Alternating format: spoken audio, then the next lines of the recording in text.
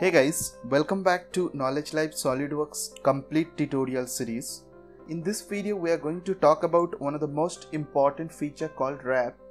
Generally the purpose of wrap to project a sketch without any distortions around the surface, and you can cut the materials, you can add materials, you can create scratch, and you can do these operations on the planar surface, cylindrical surface, conical surface, any extruded surface. In simple words, I will try to give an example.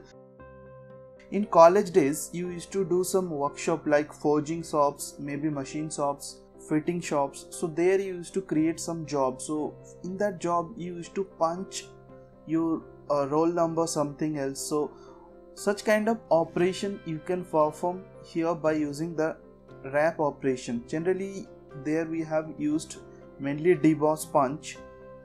Here you can do anything, Emboss, Deboss, Scribe. So first let's open a part here. Suppose this is my work page and I want to write something on this page. So you can just directly take a sketch over there itself, or if you want to project, you can project also. So I will just give an example here with the basics. So here I want to type something, so I need to take a sketch. Actually already I have explained how to take a sketch here. So make it normal to the plane, and I will just type there one line there like this.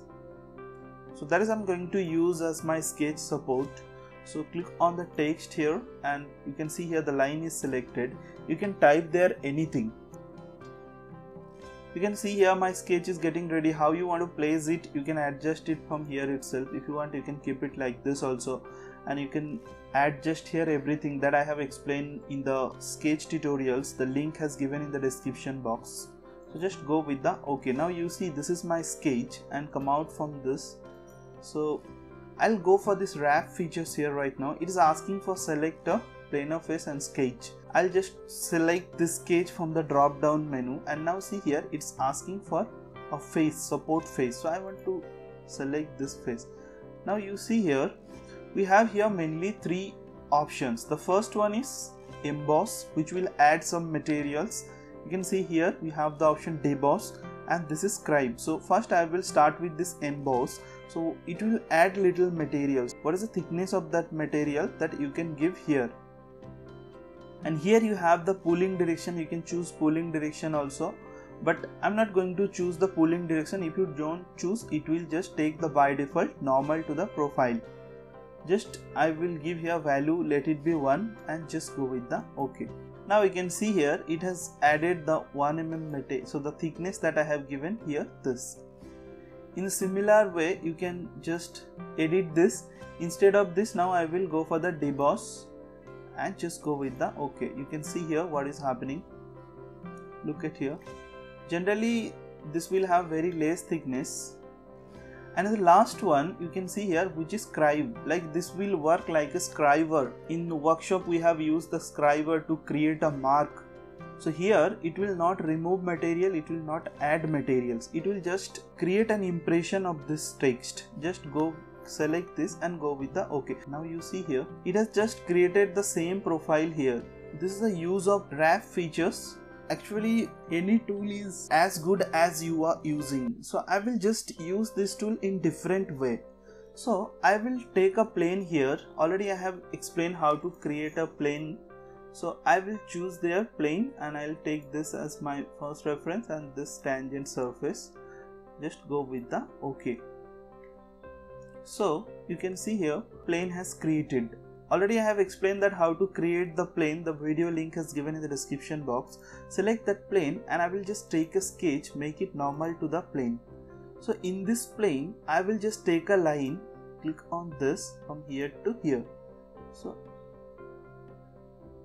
like this.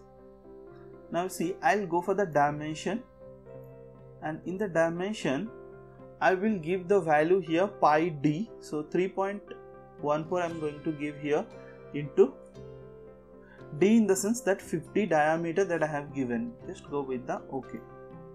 Now I want to create something, and that I want to wrap along this cylindrical surface. So that's the reason I have created this. Now you can see here your sketch is looking like this. Now I will just do here one thing. I will take a sketch which is like this. You can create a slot here. I will just create a center point slot like this.